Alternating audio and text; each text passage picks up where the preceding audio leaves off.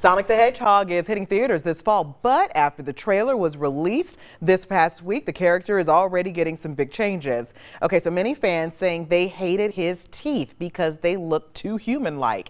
And now it looks like Sonic is headed for the dentist chair. Director Jeff Fowler tweeting, "Thank you for the support and criticism. The message is loud and clear. You aren't happy with the design and you want changes. It's going to happen.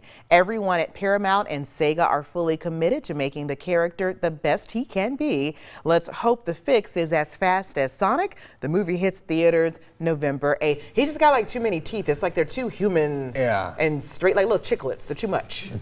Little chiclet teeth.